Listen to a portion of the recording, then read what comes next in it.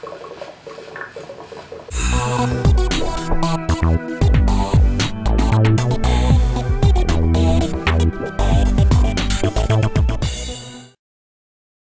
everyone, in this DIY experiment, we'll show you how to make water electrolysis, also called HHO generator. But first, let's go over some basic safety rules. Always wear protective goggles, gloves, and hearing protection for noisy detonations.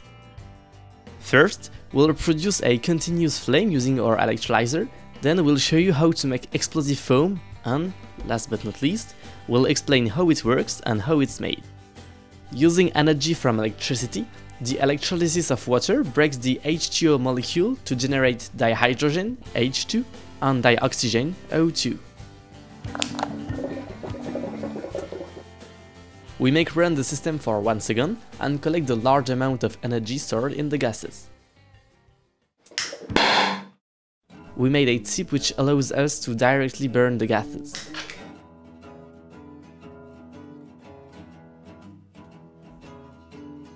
The flame is small, but hotter than a natural gas flame. It's more than 2500 degrees, enough to melt almost any metal. Let's make a comparison. A lighter flame barely reddens the spring, while it's turned to liquid when exposed to a hydrogen flame.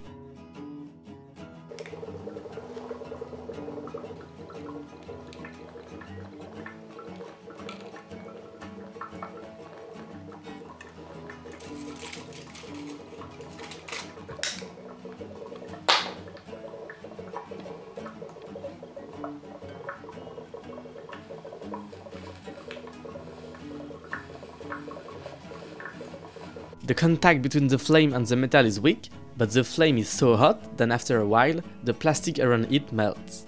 For this reason, we build a mini water cooler. We let the air to come in, and the water begins to flow.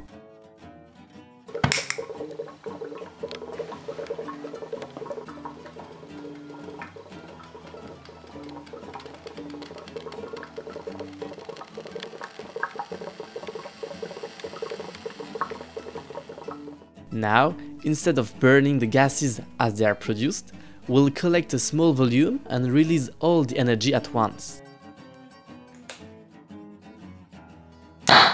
Pure water is non-conductive and can't be used to achieve water electrolysis.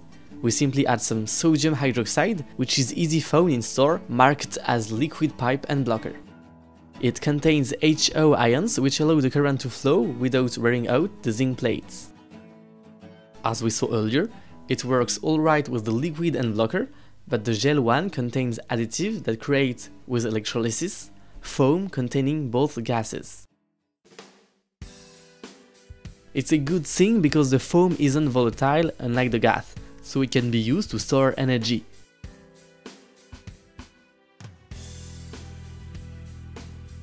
In a few seconds, we already have a jar full of foam. And now, I'll release all the energy contained in the foam. I'll take a small quantity and I'll ignite it to create an explosion. Things are getting serious.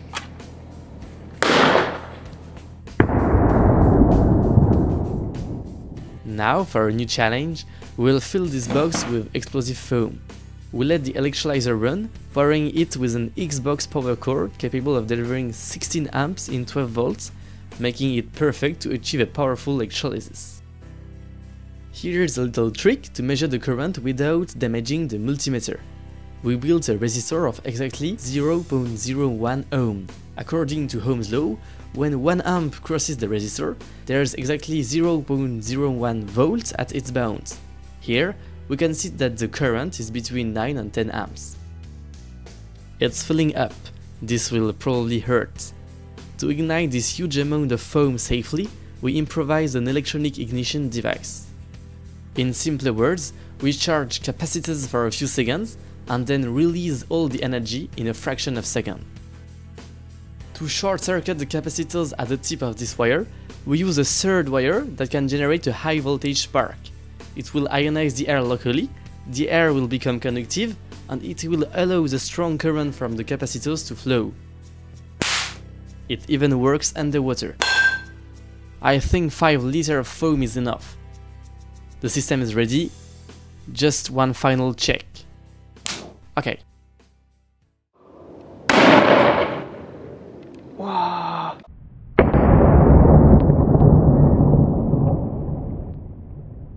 It's now time to show you how the electrolyzer works. Like we mentioned earlier, we use sodium hydroxide, a basic compound, to make the water conductive.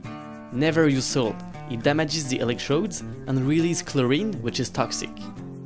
With electrolysis, only the current, the number of amps, is proportional to the production of gas. That's why we need a power supply capable of delivering a strong current. And what about the voltage?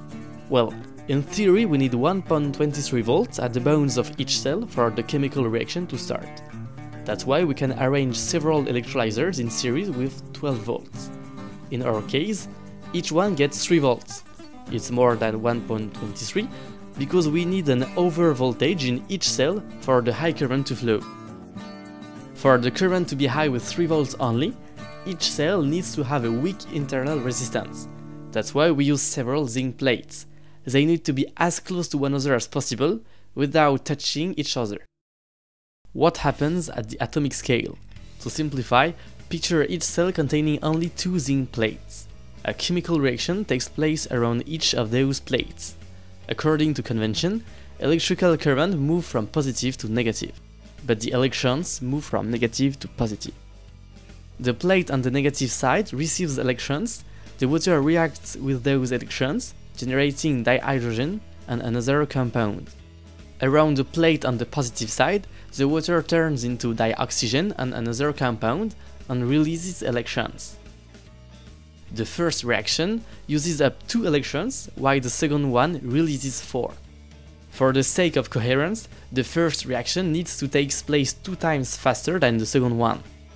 That's why we produce 2 times more dihydrogen than dioxygen. This is the exact proportion needed for both to burn simultaneously. In the end, both compounds we have here can react together to create water, making this simple final reaction. Each time this reaction takes place, the equivalent of 4 electrons move from the negative side to the positive one. Each electron carries a very weak charge, but when 1 mole of electron has flowed, a charge of 1 Faraday has been consumed. Combining this data, we can calculate that our electrolyzer generates up to 3 milliliters of gas per second. For everyone wishing to build this electrolyzer, here's how we did. As we said in the beginning of the video, be safe. Don't attempt to conduct these experiments if you have never built stuff or if you haven't knowledge in electricity. As usual, we only use recycled materials, except for the sodium hydroxide. You will need a power supply, as powerful as possible in low voltage, glass jars with airtight lids, metal plates, we recovered zinc plates from old computer, some glue, pipes, electric wires, tape, and sodium hydroxide. First, you need to cut some identical metal plates. The more plates there are in each cell, the better is the conductivity. Cut a nick on the side of each plate. Next, you need to cut plastic pieces in order for the plates to be close to one another without touching each other. Place alternatively the nick on the left and right side. Put tape on the edges so that it holds well. To be sure, put some hot glue. Place a wire linking all the left nicks on the right ones. That will invert the polarity between each plate. We can now use both sides for most of them. Next, drill 2 holes in lids, one to let the wires out and one for the gas output pipe. Don't forget to glue the lid to the jar. You must build a bubble flashback arrestor where the gas production of each cell meets. If ever the gas were to burn in the outlet, the explosion wouldn't be able to reach the electrolyzers. This way, they are all protected. Fill each cell with tap water and slowly add sodium hydroxide until you reach the maximum current of your power supply. If you only want to make explosive foam, that's it. Now, if you wish to obtain a direct flame while burning both gases, listen up. First, you need to build another bubble flashback arrestor using a narrow container so that the gas volume is the weakest possible. At every flashback, the explosion will be small. Next, use a long, narrow metal stem so that the heat of the flame doesn't melt the plastic or the glue. You now need to place a filter just before the flame. We personally use a vacuum cleaner filter, but you can very well use a piece of fabric. This step is crucial because the filter regulates the pressure, which isn't constant because of the bubbles, and helps to avoid the systematic flashback each time the flame is lighted up or put off. It's also for this reason that the filter will quickly become damaged, and you'll need to change it very often. You'll need to find an extremely narrow tip. We use a tip used to inflate balls. The diameter of the hole is less than 1 mm wide. Despite being so small, this part is very important. It stabilizes the flame because the gas moves so fast in the opening that the flame can't go back inside.